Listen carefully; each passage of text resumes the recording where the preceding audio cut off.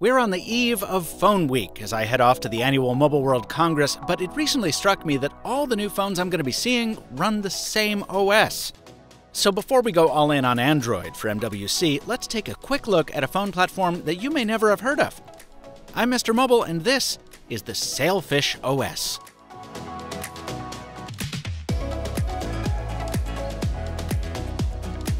The last extended experience I had with Sailfish was back in 2013, when I demoed it for Pocket Now on a piece of hardware called the Yola phone.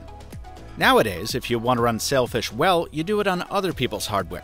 The demo unit I've borrowed from Yola is a Sony Xperia X, which is about 2 years old, but still powerful enough to run the OS known as Sailfish X. Now, if you're looking for reasons to care about Sailfish from a practical standpoint, frankly, there aren't many. Much of the platform's identity can be summed up as, "We're not Android." Yola was one of the first to come out strongly against Google's data collection strategies, and Sailfish continues to market itself as an independent and adaptable alternative. The folks behind Sailfish have even found a way to have their cake and eat it too by implementing Android app support. But to me, the alternative or underdog status is not as interesting as the interface. At the risk of sounding a little woo-woo, this software is very soothing. It's bound together by a thoughtful aesthetic, with colors tying together themes called ambiances. The home screen takes a cue from older platforms like BlackBerry 10. It's a totally clean canvas until you start opening apps, at which point it stacks them sequentially and gives you glanceable tiles that you can open with a tap.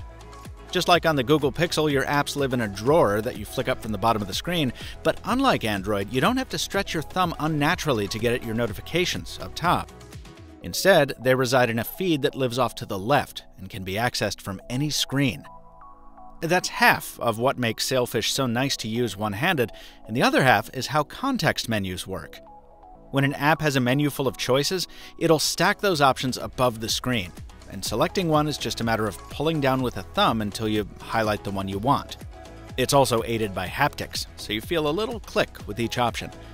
And again, you never need to get a second hand involved or hold the phone unnaturally to reach a far-off toggle. The same goes for the back function. There's no back button because you just swipe when you want to go up a level. And you know when that's an option thanks to these strategic little spark highlights. Granted, it's not the most intuitive software ever. Even after a few weeks of using it, I still have trouble remembering that a drag in from the side is what gets me back home, instead of a swipe up from the bottom. And truth be told, the phone still has trouble recognizing some of those interactions as well. Apple's gesture-driven interface on the iPhone X, itself inspired by Palm's WebOS, is better in a few ways.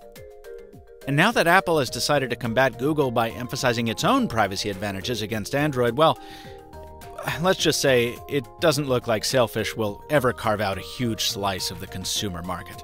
And after all, the time for new mobile platforms has come and gone. But as we settle in for yet another smartphone cycle dominated by two platforms that look more alike with each passing year, it helps to remember that alternatives like Sailfish are out there.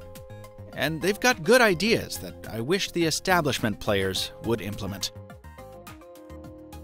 This video was brought to you by Thrifter.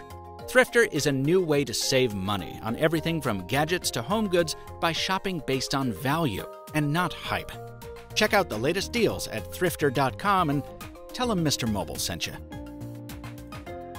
Folks, if you're still using an alternative operating system like Windows Phone, BlackBerry 10, or Sailfish OS, let me know in the comments. And be sure to subscribe so you don't miss everything from Mobile World Congress in Barcelona, coming very soon. Until next time, thanks for watching, and stay mobile, my friends.